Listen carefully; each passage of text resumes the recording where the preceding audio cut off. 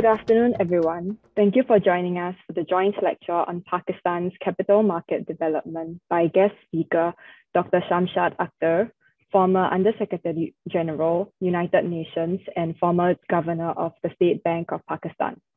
This lecture is jointly organized by the Institute of South Asian Studies at the National University of Singapore and the High Commission of the Islamic Republic of Pakistan in Singapore.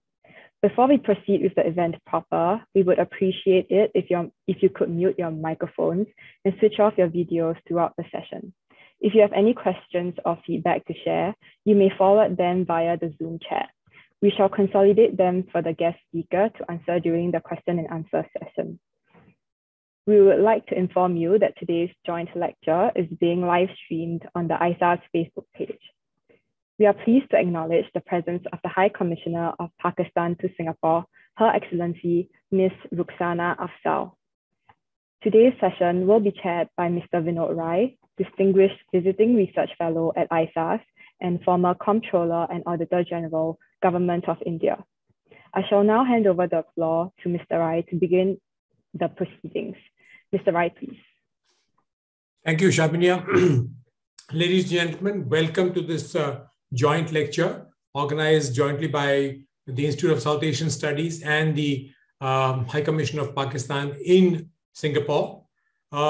Institute of South Asian Studies is an institute dedicated to research on contemporary South Asia, and the institute seeks to promote understanding of this vital region of the world and to communicate knowledge and insights about it to policymakers, the business community, academia, and civil society in Singapore and beyond.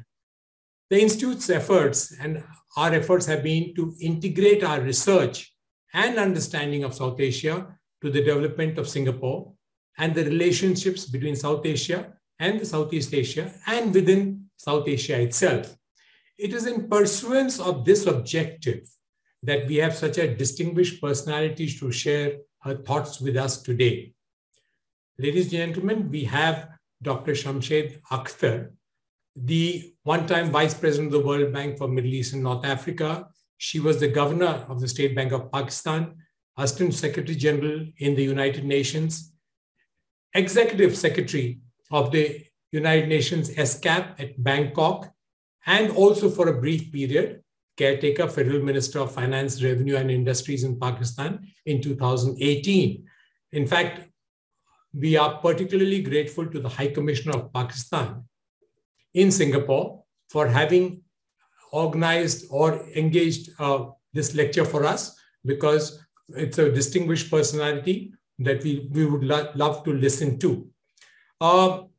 We would love to listen from Dr. Akhtar about the government's economic recovery strategy, because the pandemic hit us globally. And in fact, in South Asia, we have been very concerned about. All the countries are suffering due to the effects of the pandemic. The expansion of the safety net that you have brought about for people and the regulatory relief that you have given. Then how Pakistan is addressing the issues of improving its productivity and competitive edge, as growth will depend on all these factors. And finally, how Pakistan seeks to transform its capital market and the implications of this evolution. So it's a wonderful, wide and nice landscape for you, Dr. Akhtar, today. Thank you very much for being amongst us. It's been a privilege to have you on the talk today. And now the floor is yours. I leave it to you. Please do go ahead with your talk. Okay, so good afternoon to you all in Singapore, a city I've always admired and have had several visits. I'd like to upfront thank Her Excellency High Commissioner and also the Institute, as well as Vinod, for you to be kindly moderating. It's a real privilege to be addressing the Institute. I'd like to spend more time on the capital market, but let me, by way of an overview, for those who may not know too much Pakistan, that Pakistan today is a lower middle income country. aspiring, of course, like all these countries, to jump out of that. It's very strategically located, and it has substantial potential. But like most countries, it faced economic contraction. And of course, there was a financial fallout, fiscal fallout from COVID-19. But if you were to compare Pakistan within South Asia region, its impact was milder than some of the other countries where economic contraction was much more steep. And that's largely because of the smart lockdowns and swift provision of liquidity and expansion in social safety net of all types, but also safety net for people as well as for the economy, and regulatory relief of that has helped swifter economic recovery. The pandemic, of course, worsened the macroeconomic and debt vulnerabilities of the country, and we are still caught in that trap. Traditionally, our investment saving gap has been a bit worrisome, and this gap, of course, grew in midst of the crisis.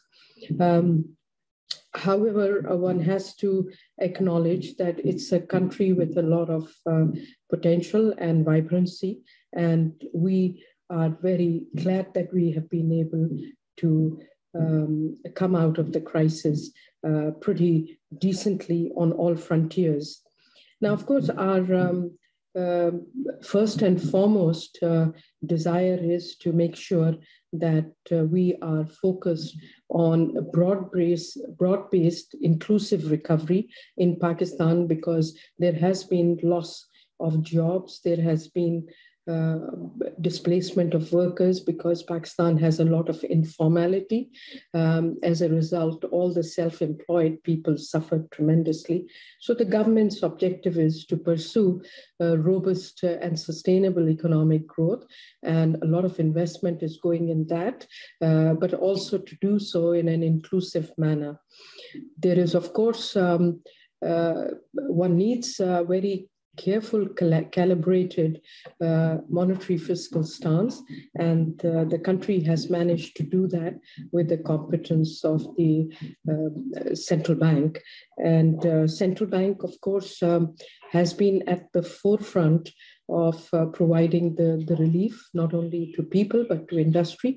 But it has, as a result of the work that some of us have done, been able to establish a digital platform, which is called the micropayment gateway system, which has helped strengthen our kind of swift payment system. And we've always had low financial inclusion. This particular transformation in midst of the distribution of the social safety net is going to help us quite a bit in trying to reduce the poverty, as well as reach out to the health outfits, etc., etc. So I have to say that in midst of all this, Pakistan's financial sector not only helped navigate well the shock and mitigate the crisis, but we have recognized glaringly the small size of the financial sector. And right now, we are working incredibly hard to build a diversified and resilient, sustainable financial system. In this context, of course, expanding capital market has assumed urgency in Pakistan. Of course, that'll help us give an edge on productivity and competitiveness side. Now, of course, why do we need to build capital market is because we have a substantial challenge of infrastructure gap, which is close to about 8 to 10% of GDP. And our SME financing has gone down. It's declined to 6.5% of the total private credit. And of course, our financial inclusion is a worrisome, because it has only been able to reach out to 1/4 of our adult population. So we are looking at ways to unleash market-based risk capital and long-dated financing. Pakistan has been able to transform its capital market since 1990s. It so happens that I was the first one from Asian Development Bank to land in Pakistan to really develop a capital market roadmap for Pakistan. And I'm very fortunate that I have landed at the end of my career to become the chair of the Pakistan Stock Exchange now. So I'm catching up with where we left, but where our journey has. So with this, let me now deep dive into the actual presentation. I wanted to give an overview, as Vinod mentioned. So we go to the first slide, and I have my colleague sitting next to me who's got the screen sharing arrangement. Okay, so this, the way I'm going to go about that, first I'll provide you an overview and insight into the various segments of the capital market, and of course then provide some reflection to the different segments of the capital market, but then offer more deep dive reflections on the way forward to enhance the dynamism of the capital market. So if you look up there on the slide, you will be able to see that we actually have an apex regulator, the Security Exchange Commission, to which all of us report to, so to speak. And then capital market actually has 4 very strategic entities, which is one is the Pakistan Stock Exchange, then second is the Pakistan Mercantile Exchange, and then we are supported by the CDC, Central Depository, and National Clearing and Settlement Outfit. All of these entities, we laid foundation of it when I was at the Asian Development Bank, but now they have matured to be world-class institutions, as I see. Pakistan Stock Exchange and Mercantile Stock Exchange are now 2 exchanges, and Pakistan Stock Exchanges was created by amalgamating some city-based exchanges, because our view was that the price discovery was not that great when you had multiple exchanges, because it's at the end of the day a smaller market. So if you further look down there, I have the whole data about the number of brokers and the asset management companies and investors. So the bottom line on the slide are the basic statistics. So I hope you are able to look at, but if you're having problems, let me quickly explain that we have, people can invest through basically the PSX, or if you want to have commodity investments, then you go to Mercantile Exchange. The 4 entities that are showing on the screen are very well integrated, and that is why the capital market scene requires this picture. It's each of them has very firm foundation in line with the international best practices and standards. And what happens is you do invest, you invest and trade at the stock exchanges, and then clearing and settlement is through NCCPL, and CDC, the Central Depository, is the dematerialized institution, offers the depository of the shares. Let me move on to the next slide, but you can already see in the corner that our problem is the number of the account holders. There are 242 account holders. Regrettably, our market, we are a population of 200,000, of which we believe we can easily capture about 10 million, but there's a lot of investment needed in financial literacy. Of course, our company's number is large, but so far we have 531 listed companies, and our market cap is close to about 42 billion. We have a free float of about 27.47%. Let me now move to the next slide. This offers a picture of our ecosystem. It doesn't require my addressing it, but you can see we have equity products, debt products, funds of different kinds. It lists all the companies that constitute the PSX companies, and so on and so forth. So let's move to the next slide. This will give you a snapshot of the key statistics of the capital market institutions.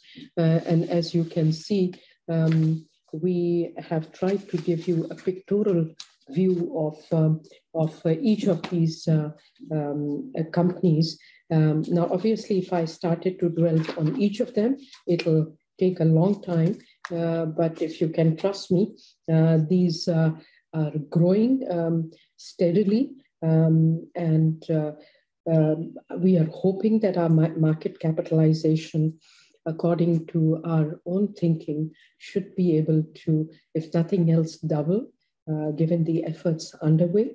We are hoping that we should be able to take this number of investors to almost 1 million or so. And I'll delve into these numbers a bit later. But if you see on a corner, PMAX, which is the mercantile exchange, there are 50 active brokers that are facilitating the investors on Pakistan Mercantile Exchange. It's got retail-based, client base is retail, and prices, of course, are based on international price feed. Its market is active almost 21 hours, so it's around the clock market.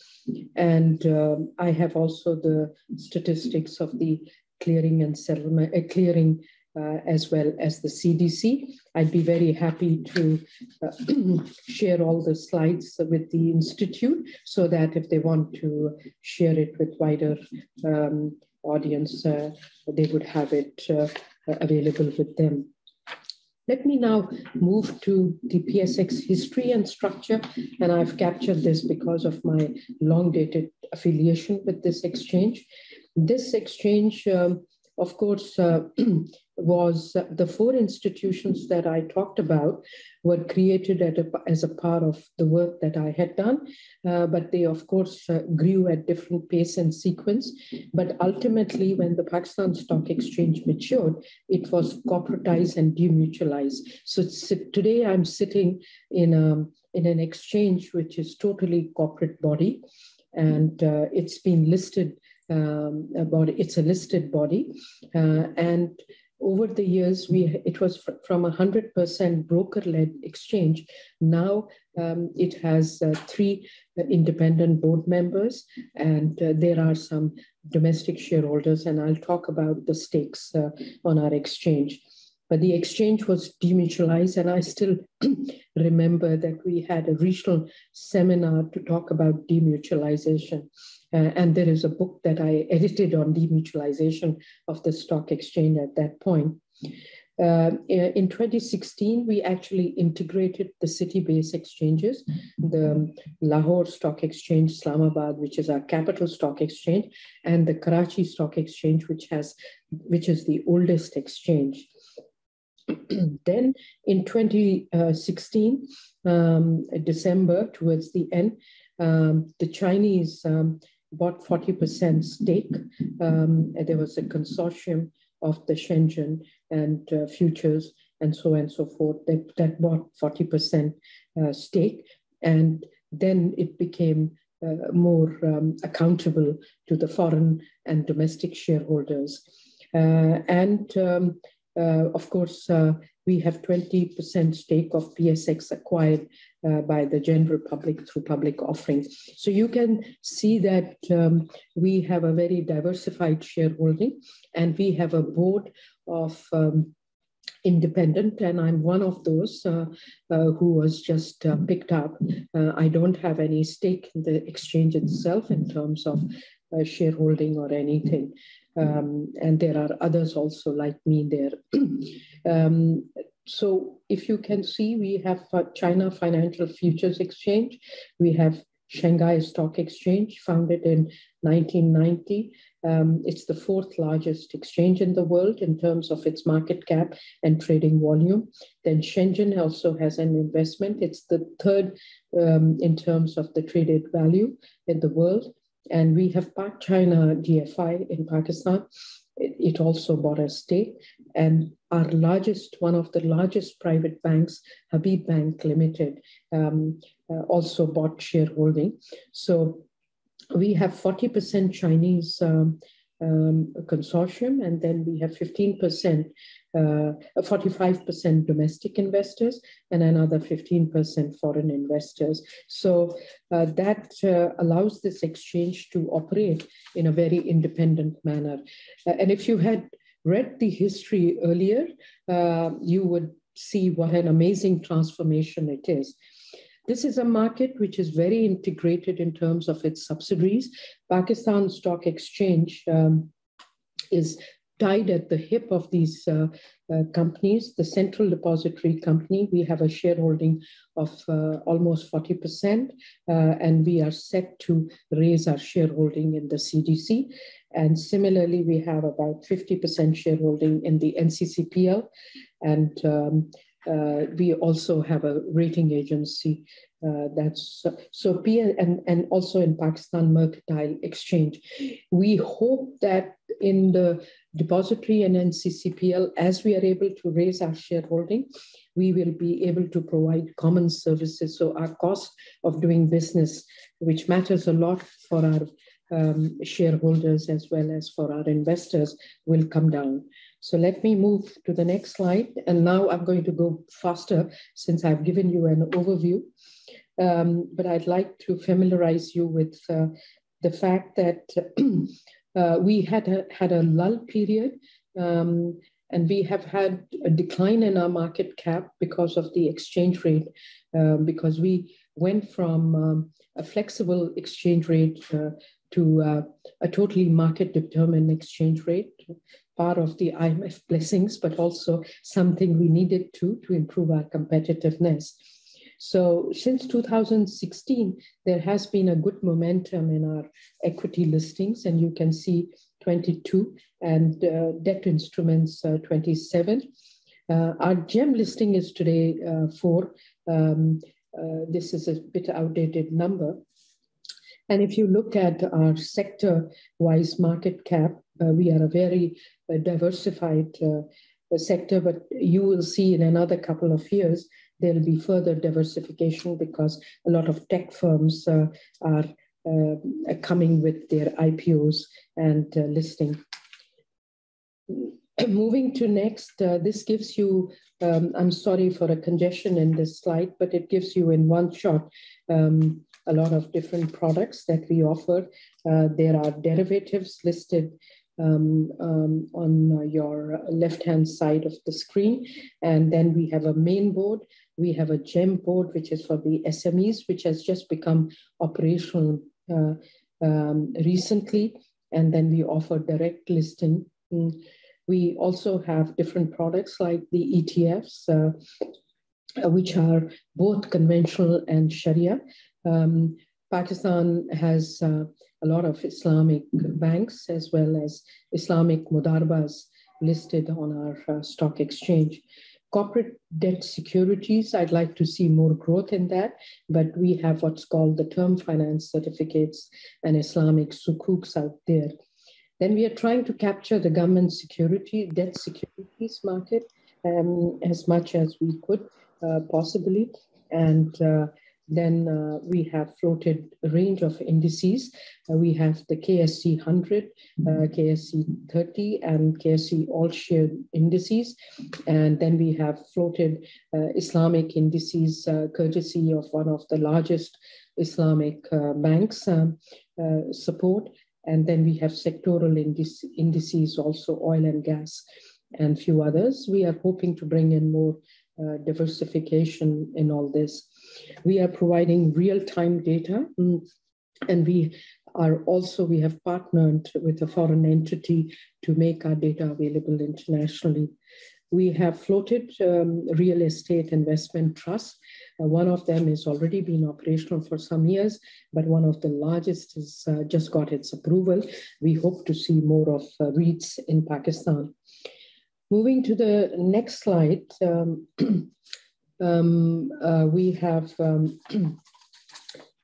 some regional comparison. Historical. So we have right now a PSX and emerging markets comparison for your benefit, which has listed, of course, Singapore. I'm not saying we can compete with it, which has close to 200% of market cap GDP ratio. But we are in the league of below 20% of market cap because, as I said, our market cap was slashed because of the exchange rate shock that we had. So we are in the league of Colombo Stock Exchange, Istanbul, Nigeria, Dhaka, and Chittagong. Chittagong and our market cap is close, but we are hoping to raise this market cap pretty soon. If you see the return on equity and return on asset, which is on the next slide, and I'm hoping you can see this graphically, that Pakistan PSX offers a return on equity of 7.15% and return on assets of 5.8%, and our net profit margin of our company is 33.5%. We are doing pretty good relative to some of the other developing country exchanges. Then we also have a comparison of our bond market and derivatives also. Our bonds are limited in issuance. It's one of the things I've already mentioned, and our traded value of bonds is about $135 million US. We are not proud of it, but we are hoping that it will gain momentum because the discussions are underway with various partners who are interested in floating more bonds. Derivative markets, we are much more conservative because of some of the issues we had confronted. So we are steadily going to be expanding, and work is underway. We have had a committee that's been looking at derivatives and options, and we hope to enhance that. But right now, contracts traded are 122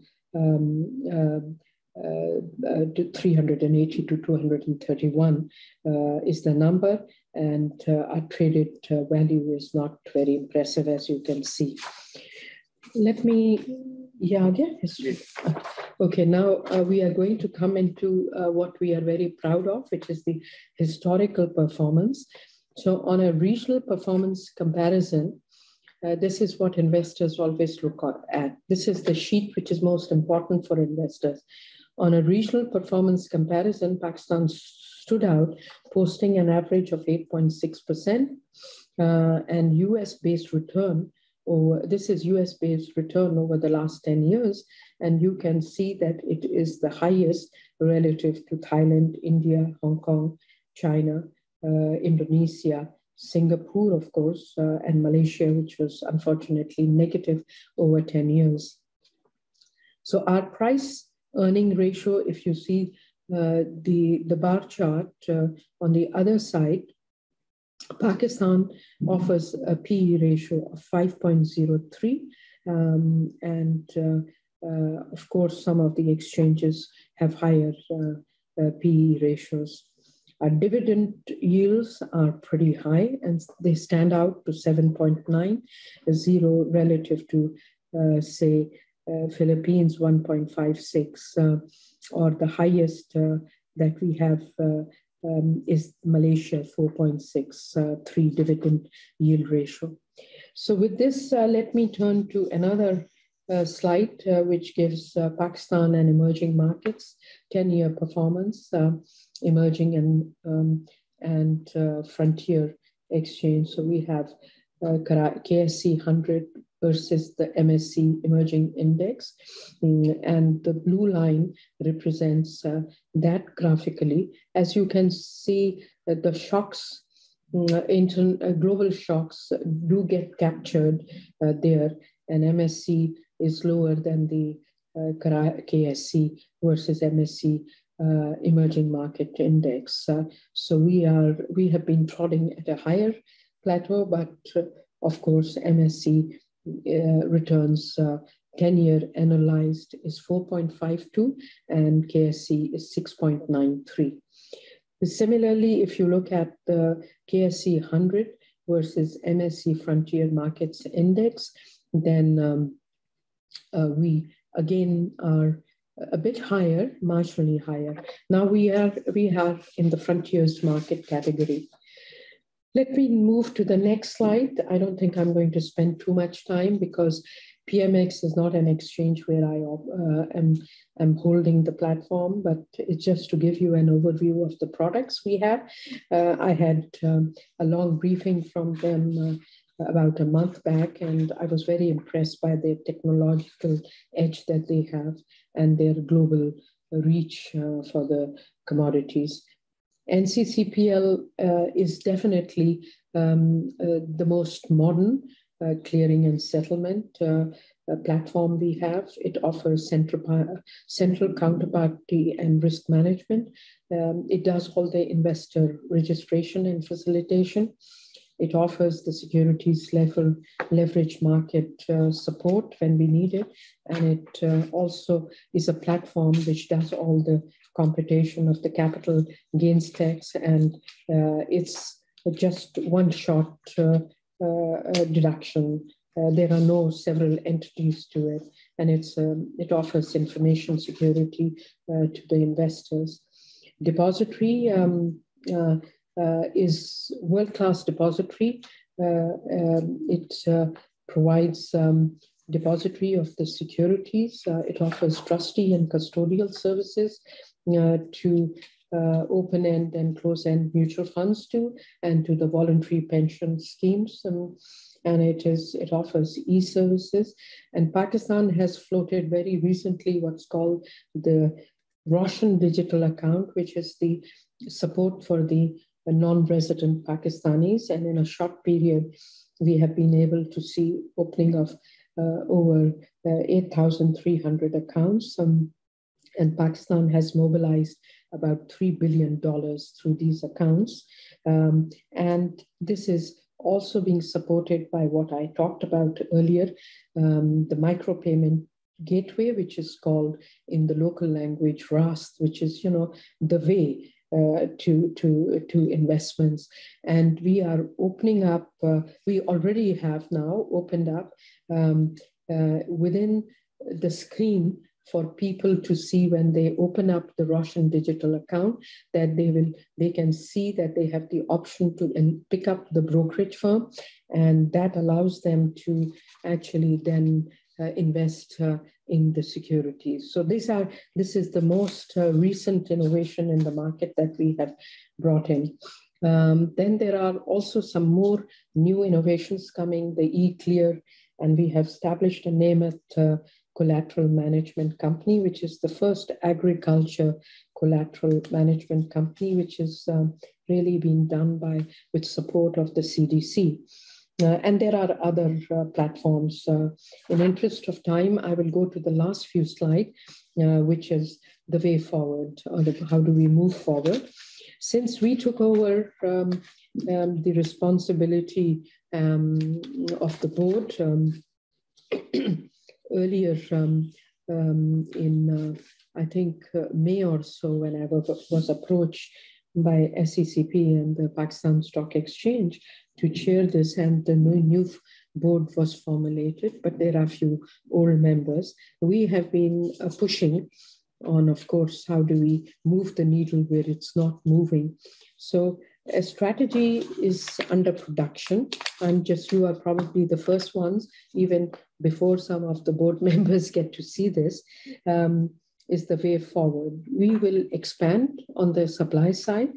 We will be taking some steps to foster demand, and we will be launching regulatory reforms and digitizing the exchange as much as we can do so in a period of 2 to 3 years is our target. So the next slide will give you the breakdown of the measures that we plan to take. We want to bring in more companies to list and to opt for IPOs. We would like to enhance the coverage of the JAM board, and we are working with the asset management companies, holding their hand and making it easier for the SMEs to be able to work through. We also are advocating the stock splits, launching the mutual fund platform. And as I have said, we will be seeking infrastructure bonds. As you know, China, Pakistan has a very strong investment program. And we have asked that we should explore CPEC companies to be listed and infrastructure bonds to be, and I've already talked about development of options. We are urging the government to privatize some of the SOEs through our platform. We hope to simplify and streamline further customer onboarding. It's almost happened, and we are offering investment and savings accounts. Regulatory reforms are already underway. Fiscal rationalization means tax rationalization further. As I've talked about, we are fostering more integration of the subsidiaries and hoping to benefit from synergies. We are working with brokers to redefine their business models. Let me move to the absolute two last slides, which is the digitization of the exchange. A lot is underway, digital account opening solutions. The 50 brokerage houses will offer the facility for online account opening locally and internationally. And we are compliant with the Know Your Customer compliance because of the FATF compliance that we need to ensure. We have developed a national trading and surveillance system with the support of the Chinese consortium and the NTS. We've had a trial of it, but we hope to launch it by mid of this year. And we will have end-to-end listing process automated, and we will have electronic IPO facility and so on and so forth. There are, of course, opportunities and risks that our exchange business faces. But the first opportunities, we have a large and growing middle-class population. As I said, we are at 200 million. Our per capita income is hopefully going to grow, and we provide listing for the SMEs. We have a lot of new products. We have urged CPEC companies to come and raise equity and debt. We are also developing the secondary market for sovereign and government corporate debts. Risk and challenges are quite a few. Macroeconomic, number one. Political risk, as you know, we are bordering Afghanistan. You know what that means. We have an undocumented large chunk of capital, and government has cut that umbilical cord and is fast-tracking the documentation of the economy. People do not save. They believe in consumer. It's a very high consumer propensity population. And we have some government instruments that offer high returns, which are making it very difficult for PSX to be withstanding the competition. This is a slide that gives the Islamic options, but let me just go to the absolute last slide, which is that I'm working on getting PSX to joined the League of Sustainable Stock Exchange, spent a lot of time developing the SDGs at the United Nations. I used to be at the Department of Economic and Social Affairs of the UN, and then I was affiliated with the largest regional commission of the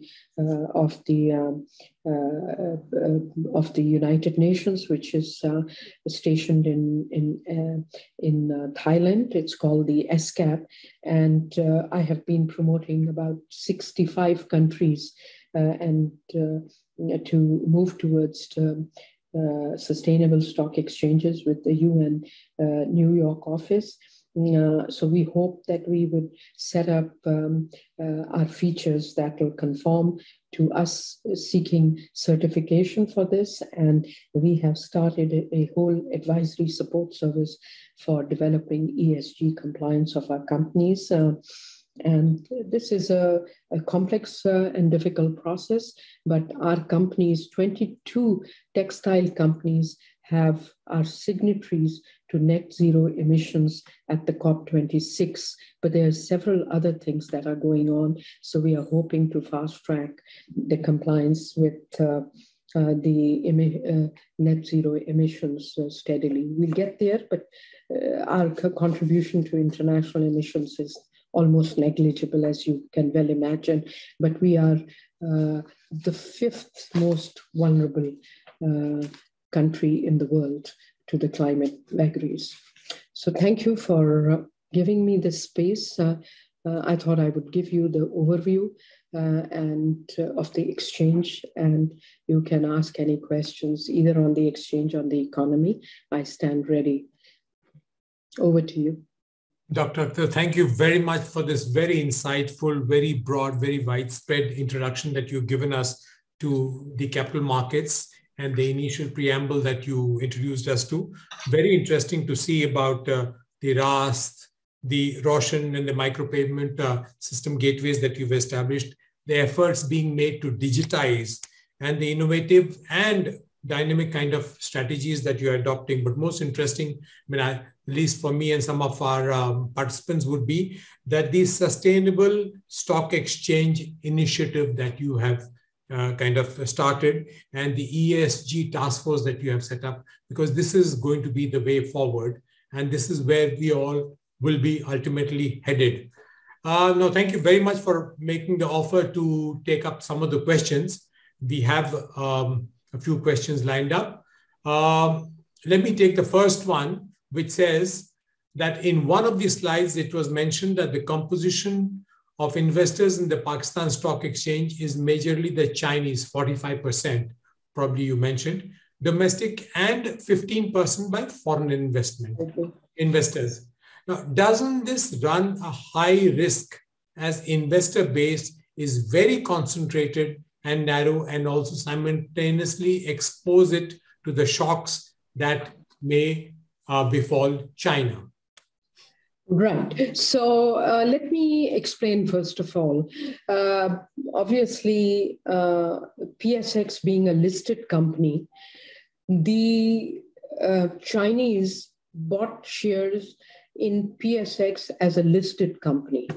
So they are not investing in the share market itself.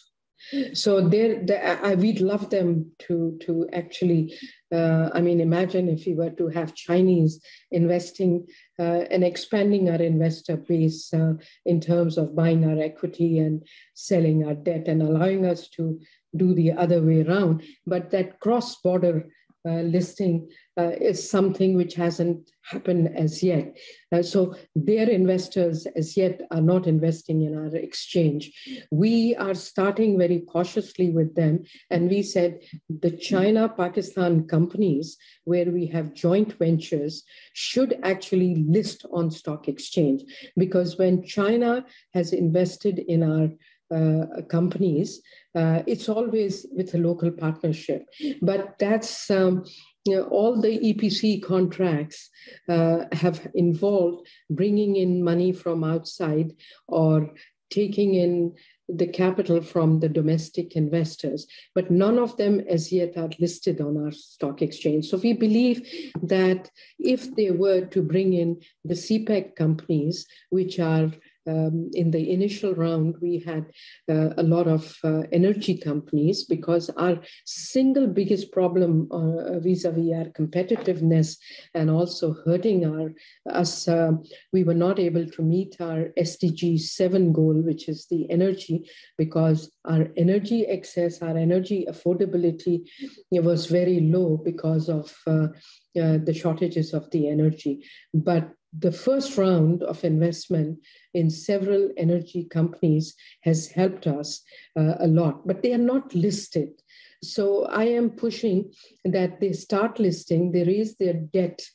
Any new company or any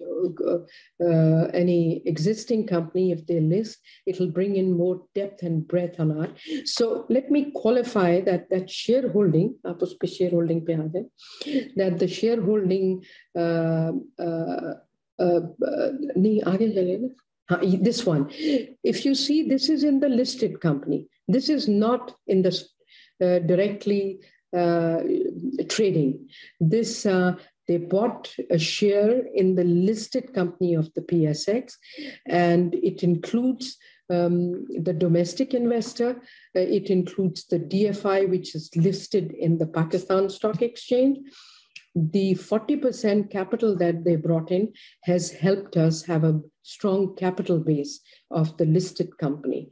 And we have also got 40% or so of the domestic investors, which is the brokers or whatever. Hope I have answered your question.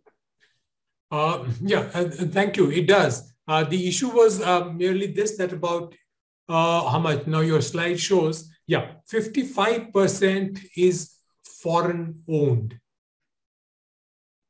Because 40 plus 15, you have foreign investors, which are 15%, and 40% is a Chinese consortium. Right. So to that extent, it becomes largely a foreign owned kind of an entity. I mean, that was, I think, the question. Yes. So now they have 5 seats on the board of the stock exchange, four, and one is a Pakistani who is a proxy. So we have more Pakistani. We have 2 from the other category, and then we wanted independent to bring in independence of the stock exchange in the policy and regulatory making. So we do not have a problem with the Pakistani, with the foreign, which is, the dominant being the Chinese. They are playing very well their cards. They have given a huge amount of autonomy to the management, like we have. And if they have a certain view, trust me, we are able to talk to them. And it's by voting that decisions are made. And so far in my almost less than a year, I have had no problem in getting a collective wisdom govern the stock exchange. In fact, for the first time, people are talking about the strong governance of the exchange, which comes, of course, by my presence also, but also with 2-3 other very highly high professionals. One of them has been international city banker, and he comes from years of city banker. Another one has been also with international institutions. So all of them are professionals. That's wonderful. That's very encouraging, because it's a strong governance is the one which will make investors, comfortable in investing and dealing with the exchange. Let me take another one. One of your slides talked about regulatory reforms. Right. And you mentioned that fiscal rationalization and rationalization of taxes and dividends. How does the exchange manage this kind of reforms and rationalizations, especially of taxes and dividends? Okay, so let me first touch on the regulatory reforms. There is a Regulatory Affairs Committee, which is an independent committee, which through statutory obligation is chaired by the chair of the Pakistan Stock Exchange. And all the regulatory architecture is under review, and a lot of improvements have been brought in. And for once, we have started to impose penalties that are penalties related to customers' violation or any other. Our other violations have in any case been reduced because we have strengthened our regulatory department very strongly. There is a very professional annual report that they produce, and there is every month a discussion of the Regulatory Affairs Committee, and we have a very strong oversight on the RAC. And in fact, only independent members are allowed to be in the appellate committee of the violation. And this is a very massive change. And I chaired one of the appellate committees, and the fines that were imposed were kind of the fines traditionally. And when we actually asked for they came for getting a reduction in the fine, and I basically enhanced the fines. So that sent a very strong signal. All the appeals that have come from the brokers were were not upheld, but the fines that were imposed were upheld. And in case of one of them, we enhanced. So this is complete change of mindset on the Now, the actual regulatory reforms, I have made a submission to the SECP that I think there has to be much more delegation, and the classification of PSX as an SRO has to be strengthened. And I think we are going to have more discussion with the SECP. They have promised that they are very willing to delegate some powers, which will bring in. Now, another thing that we have done is joint supervision of the brokers, which involves the CDC, NCCPL, and ourselves. And that's what I said, joint at the hip. So we have introduced a new regime just a few months back of having joint supervision, which not only saves the cost of supervision, but it has strengthened the supervision, and it's reinforcing the all agencies' oversight. So there's a lot that's going on. I just wanted to illustrate through two examples. Now, the second one was the rationalization of the taxes. Of course, if you leave it to our brokers, they don't want to pay any taxes. But, my career has been more on the macro side than on the capital market. So I do think there has to be some taxes. But I think the point we are making is that there should not be tax distortions. So the products that are offered at the stock exchange should not be taxed more heavily than some other products, which in any case may be offering lucrative returns. And one product which I think a lot of countries offer is a national saving instrument. So our national saving instrument enjoys a return that government offers, and we have been saying that there needs to be brought at par with whatever the yield curve of Pakistan is through the auction system. And within that context, we have said, so there are two ways which we are influencing this dialogue.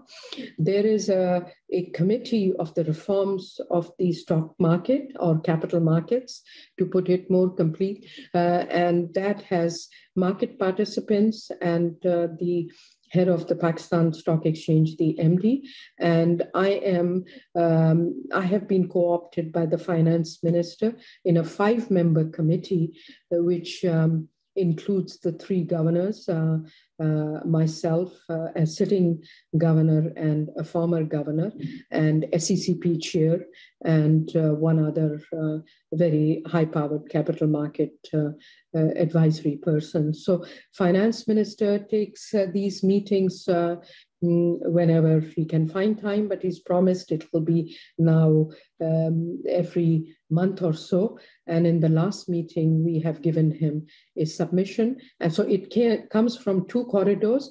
One is the stock market participants and the MDs of these the four bodies that I've talked about. And then it comes at a higher level where we are taking a higher view. So he has a whole listing of the tax distortions. But one notable thing that our people are pushing is if you want to raise IPO level, then we have to give a tax holiday to publicly listed companies. That they are resisting because Pakistan's tax GDP ratio is quite low. But they have tried to be softer on the dividend taxes in the last budget. So it's a work in progress. Wonderful. That does show that there's a lot of futuristic planning being done, very progressive in a large number of ways. And the fact that you'll be able to kind of streamline based on the digitization. I have another question, which says that, are you making any targeted attempts, measures, programs for helping create unicorns in Pakistan? Yes, there is a dialogue going on, but not in terms of any incentive framework at this point. This is under discussion, and a lot of discussion is going on with those who are interested as to what can be done. Now, we are against giving incentives which we cannot offer ourselves at PSX, which are more government-led incentive framework. That is going to come when we have developed a proposal. We will submit to these advisory committees that I have talked about so that we get the buy-in from the government. But one thing I can tell you that on the startups and the tech firms, there is a lot of preparation underway, and the finance minister has talked about creating a private equity fund to fund the startups. Now, if that happens, that'll have a huge multiplier effect because they have grown on their own, but not at the pace and sequencing that we would like to see. So e-platforms have also come forward, from the food to other types of e-platforms like buying and selling textile and other products, even the agriculture from the wholesale market to the... So the market innovation will automatically lead to further innovations and then bring more diversity to our platform. Okay, thank you. Would you like to, you did allude to the fact that Pakistan does suffer from a large perception gap and limited financial inclusion, but this dynamic is gradually improving and you have a very optimistic outlook on this, largely based on technological and product innovation that you're doing. Now, have all these innovations, have the regulatory kind of reforms that you've introduced, been able to improve retail investor participation in the exchange? Because during the pandemic, during the fact that most people were energized towards digitization, that seems to have been a very welcoming factor in most exchanges. The retail investor participation, how do you see it in Pakistan? Excellent question, because that's really the Achilles heel, as I call it. The issue is we have a very concentrated market of retail investors, which is based in the South rather than in Punjab and and in other provinces. So what we have done is we have invited, for instance, the Khyber Pakhtoon finance minister was here. We have opened up an office in Khyber Pakhtoon. We have allowed brokers to open up offices in the different cities outside Karachi and outside South. So it is opening. We introduced the regulatory enhancement to be allowing that, because we are very worried if we just give them unattended without oversight, that it could lead to people running away with the investors' money. The issue is investor education. So we are running massive programs of investor education. We have now set up an office in North, and that office is also involved in investor education.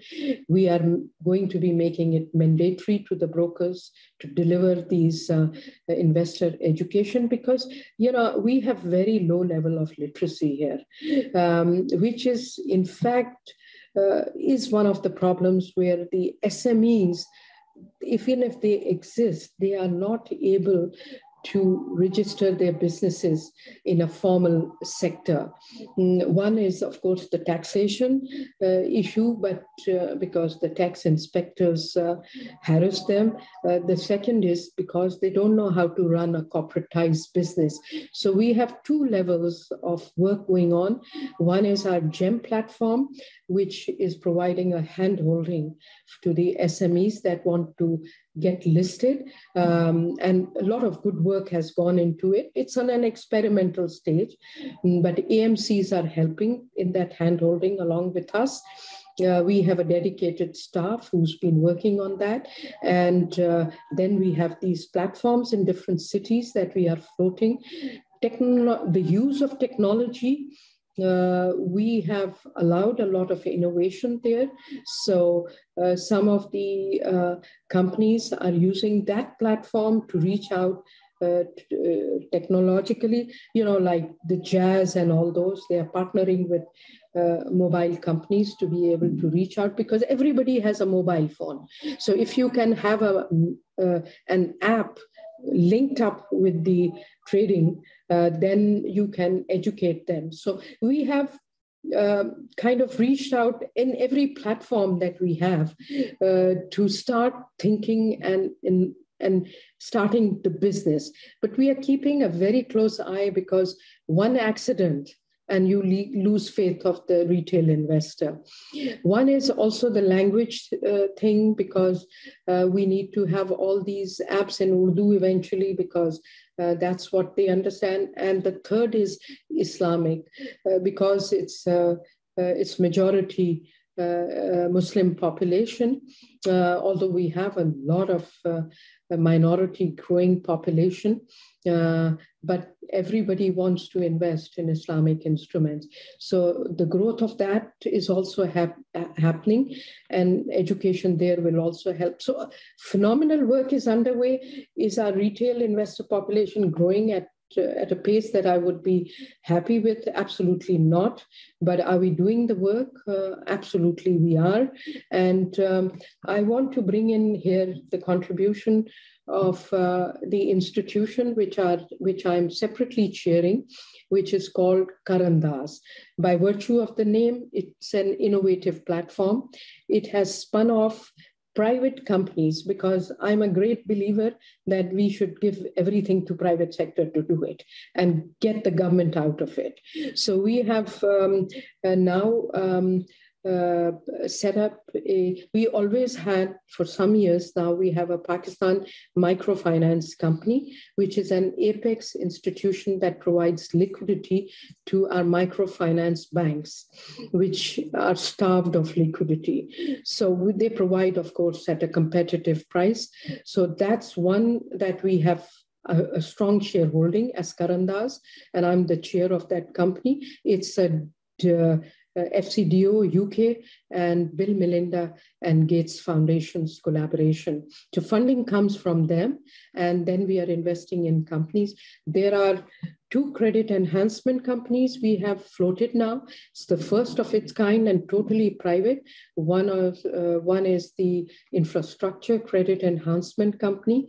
And the second, we are just in the process of discussion, which is an SME credit enhancement company, which will be the first of its kind, where government Ministry of Finance is taking 40% shareholding, and we will have majority shareholding. It's work in progress.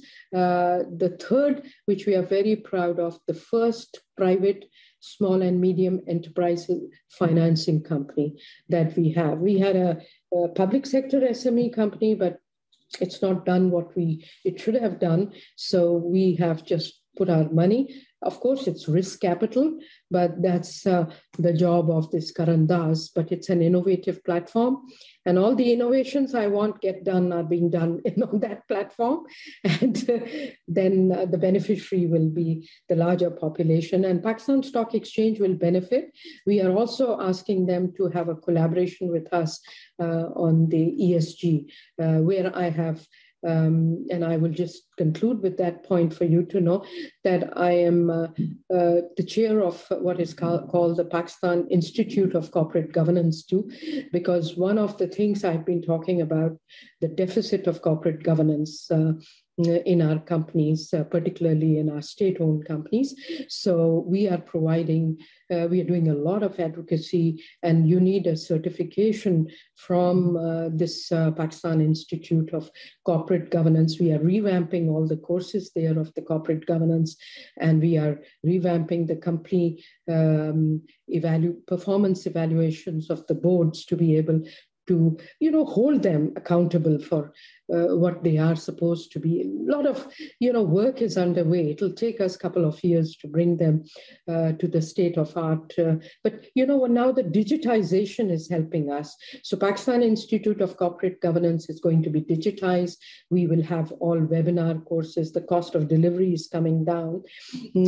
And through that platform and PSX, I have set up what is called an ESG task force, where they actually just nominated me to chair it.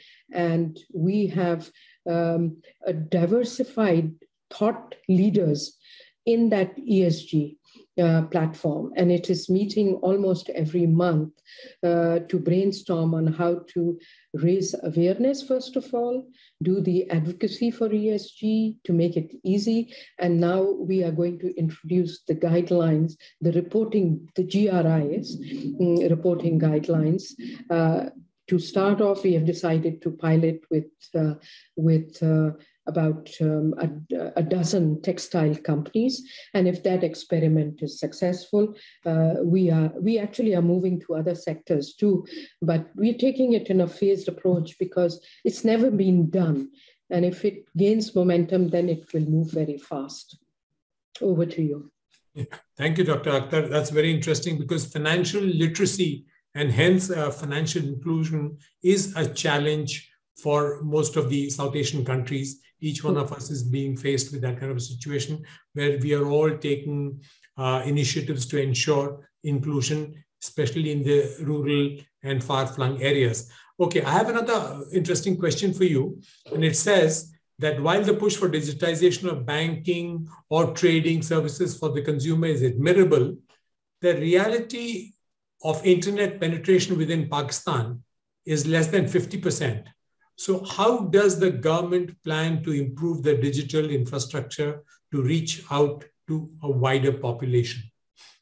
Okay, so we have a project which is underway, and I don't have the latest status report on that in my head, but we are laying optic fiber cables across the country, but also we want digital connectivity cross-border also. And it's a project on which progress is going on. And we have the Ministry of Communication that is paying a lot of attention to it.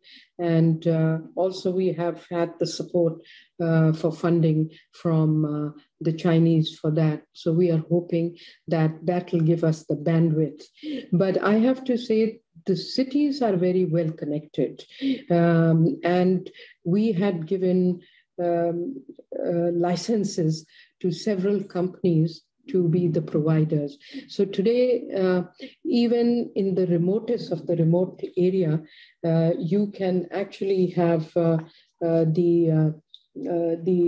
I can show you that the Jazz, you can have these Wi-Fi's devices. So all these, we have about 6 to 8 providers of Wi-Fi. So this is all working very well. If I go to north in the mountains, it may be a little weaker, but I still have that. You go there, our penetration there is quite good through this, but also people have mobile phones. Now, a lot of things as we are, because now for everything, you need to have a formal transaction. So all the shopkeepers are required to have the POS terminals. So if the shopkeepers have POS terminals, obviously everything has to be digitized because they have to be connected with the banks. And the person who's transacting has to have an account, and the shopkeeper, of course, has got to be reporting his transaction. And this is being done because we are trying to raise the number of taxpayers. So we are now through the NADRA network, which is our national ID card system. Now, bulk of our population has an ID card system, and the family tree is included in it. So it's all electronically connected. So if they are transacting at the bank, the first requirement is NIC. Now that's all done electronically. So while we may not have the population as yet fully, but now the architecture is all there. Our birth and our death certificates are in there. So all this is being electronically maintained. So, NADRA's offices are also connected electronically. So, the firepower is coming. Is the bandwidth all there? No, of course. We need more investments in it.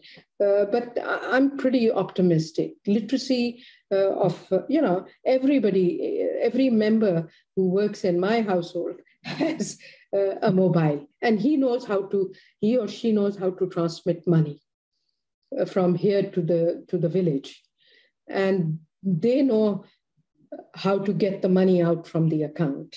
So they go with an ATM card and get the account. So everything is now electronic, happening now. Does that? I agree. In fact, the last 2-3 years have been seen exponential growth in that kind of a market. Yeah. And lockdown probably made it much more rapid, the process of digitization. I'm sure you'll take another couple of questions. One says that what are some barriers that prevent domestic companies from listing and opting for IPOs? Did you introduce any barriers? Well, I actually think they have no barriers, but they will always complain you could simplify the IPO process. I mean, I have interviewed some of the brokers independently minus the management, and they're always saying, well, you could make it more efficient. So we have decided that we would give them the option of doing through technology usage IPOs.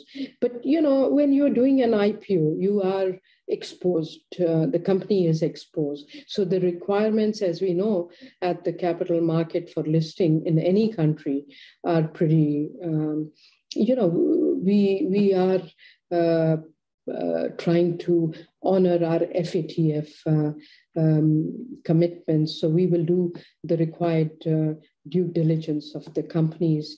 We do due diligence at our level, and then SCCP also has a clearing power of the IPOs. Now, it would be idle if SECP were to delegate this function totally, we would save more time. But this has got to move further in our discussions, that SECP should not get involved too much into the IPO flotation and leave it to the market, because it's really a product of the, but they ultimately, they are also accountable if some company gets into trouble and whatever. So they feel, they need to also, and they have to submit reports to the FATF and whatever requirements are. And I have been within FATF work a lot myself in other countries, as well as when I was the finance minister in Pakistan defending our FATF regime. So that's one of the problems that causes us to be more rigorous moving forward. The thing is, the scrutiny has to be there, whether you're opening a bank account and there is a traditional preference for the companies in Pakistan to really deploy their own funding. Retained earnings are deployed into expansion of their businesses. So the culture of having private companies not accountable to anybody is very pervasive. And I have seen that, of course, there are benefits of having private companies, because then they spin off companies, and that helps having productive growth at the end of the day. So, for instance, I'll give you an example of one of our largest multinational corporation, which then was bought locally. Now, Angro is a big name in the market, and Angro used to be Exxon. And Exxon is involved in multiple businesses, from owning LNG network platform to fertilizer to everything that is strategic. So they are involved in export orientation and import substitution. Now, our country needs that. Now, Angro is listed, so we benefit from that growth. But initially, some of the companies do not want to list, they want to first grow so that they can have a holding company structure and they can transfer, as an economist, we would say capital transfers are needed to be able to have the growth. So I think these are growing pains, I would call, but at the same time, they allow us to grow. Because if you clamp everything, then the growth gets stifled. Obviously, there will be growing pains, there will be problems, and you have to provide a certain amount of leeway to ensure, as long as the core activities are taken care of. Peripheral flexibility will have to be provided. Can you throw some light on how deep or how well developed is the corporate bond market? I think this is not at all well developed. Mm-hmm. And this is because, again, the culture of the corporates. If they are able to raise money internally from the company's strengths, they don't want to float debt. There is an aversion to floating debt because they have to pay to the bondholders. And there has been innovation, but there has been hesitation. We are talking to players that would be very useful. Now, the first issue there was the pricing, that if you get your pricing of, you have to have a yield curve, and the yield curve emerges from the government securities market, as all of us know who have been in this business. So we had to develop a yield curve, but the yield curve was getting distorted by certain instruments of the government and also by the management of the auctions of the government securities. Now that auctioning system has improved, and there are other players being allowed in the government securities market, which will include us also. So PSX is going to be also have the platform for government securities trading. and a lot of advancement has been. Actually, it was allowed, but it was not very proactive. So we are resolving whatever little technical issues are left. And central bank is now supportive of it. Earlier, we had hesitation from the Ministry of Finance. All those issues we have sorted out. So once you have a proper yield curve, then the corporate bond market would be able to read the signaling of the pricing in a better manner. And will be able to sell its bonds at a competitive price. Because the worry is that they'll end up paying the investors higher in the bonds than what they can get the equity, for instance, for. This is, I think, the education of the corporate market, but some seasoned corporate bodies have promised us that they will take big steps. And the last point is market makers in the bond market and market makers in other segments of the. So we have had lately our MOUs with the market makers at the stock exchange. So we will have these market makers. So you can see a lot of institutional work was needed. And now that, we have a mature management and a mature board, some of this work is happening at a faster pace than otherwise. Thank you. You just mentioned about the encouragement given by the central bank. So, I think this is drawing from the fact that you've been a former governor of the central bank. This question relates to the law recently passed by the parliament, which is IMF Pact to give the central bank more independence. I mean, what does it really mean? Because independence for controlled price stability, for monetary policy. I mean, the banks always were doing this kind of thing. How important is it for autonomy of the bank? And in what way will accountability of the bank be enforced by this law that has been passed? Okay, now this is a separate seminar, but let me be very brief on this, that central bank law is a very critical piece of legislation, in my view. It's been amended 4 or 5 times earlier, even during my tenure, but I had prepared a legislation when I was the governor. But unfortunately, as the saying goes, the central banks can be as independent as the government's wishes them to be, or for that matter, the parliamentarians be. It's a joke amongst the governors. So, but practically that's what it is. And when my term finished, I went off to become the vice president of the World Bank. And later on, I heard that it was opposed by the senators and the parliamentarians because they want the central bank to be pro-growth all the time. So obviously, like every central bank, we want to push for price stability and financial stability now. And some of these objectives were getting diffused. So now our new legislation includes price stability and financial stability, and of course, the development, because we are a developing this thing. So it's not as if we are going to absolve ourselves from the role.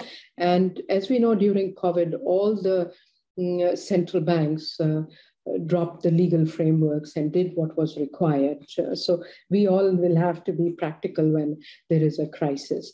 Also, the autonomy is in the sense that the stability of the term of the governor, because when governments come and go, they want to just ask the governor to step down, and then they bring in their own governor, and that is not good for the central bank. So there has been an extension. It used to be a 3-year term. Now it's been extended to 5, which could be then rolled to another 5, which I think is good, although it's come under tremendous criticism also. The other crucial clauses are to make sure that the quasi-fiscal functions of the central bank are abolished, so that they don't provide subsidized lending to the market, to the banks. Now, that has been opposed. There are some provisions and there are some ongoing schemes. So we have to see how this will evolve. The central bank's recapitalization request is there. Also, there was a monetary fiscal coordination board, which has been abolished, and there are concerns how will the fiscal monetary coordination happen. So there are some good things and there are some worrisome things. There are some that politicians hate to see in the central bank, but it's just going to be an empowered institution. And as I said on another panel domestically, that I wish accompanying the central bank independence, there was independence of the Ministry of Finance too, because the two cannot be on a diametrically opposite swing. And that I speak from my own experience as a former governor. But as we know, I mean, these are things that take time. They have set up a liaison committee between them, but I think there will be some further amendments to it. But the unfortunate thing was that it became highly politicized, this law, because it became a conditional of IMF. And IMF said, we are not going to drop a single dollar until you pass this law. So that made the parliament furious that this is impinging on the sovereignty. So this brings us all to the international governance that the law of the country. I mean, my whole career has been in multilateral business. And one of the things we learned the hard way, that you cannot have the passage of law as a condition. And I think IMF needs to learn that, because it's a kiss of death. The moment you put in there, it becomes very controversial. And that's what happened. What was a decent law, which could have gone through some good, healthy debate, did not go through a healthy debate. And everybody kind of said, forget it. You know, this is, they are impinging on our sovereignty. So I could lecture on the G20 and multilateralism, which is my favorite topic otherwise. But I used to process loans and policy-based loans. We took it to the cabinet approval. We tried not to, but then we did not give a second loan if they did not pass the loan. This is always an issue between the fiscal authority and the monetary authority. And quite often, unless they are not on the same boat, on the same page, it does create problems. Dr. Akhtar, I do have some more questions, but I think we are running out of time. And you have been very gracious. You have been very incisive. I mean, you've given us a very broad coverage of issues in a large number of topics that you managed to cover, and even questions which I thought was, let me say, not strictly in the syllabus. You just mentioned that it was subject for another seminar. But you have taken a large number of initiatives, and those initiatives have been towards digitization or ESG kind of parameters. Our best wishes are with you, because I think at this point of time, countries like yours, ours, and other South Asian region need to move in that direction. And we need to fortify all our platforms, all our protocols, and ensure that we are able to deliver in the right way. So thank you very much for sharing so much of your valuable time with us. It's been very enlightening. And with these words, I hand you back to the MC, Shavinia. Thank you. Very kind of you to moderate this session. On behalf of ISAS and the High Commission of Pakistan in Singapore, I thank our guest speaker, Dr. Shamshad Akhtar, and Chairperson, Mr. Vinod Rai, for the engaging and enriching session. This brings the joint lecture to an end. We thank you for your participation and look forward to seeing you at our future events. Have a good evening. Thank you. All the best to you all. Thank you, Madam High Commissioner, for arranging this. All the best to you.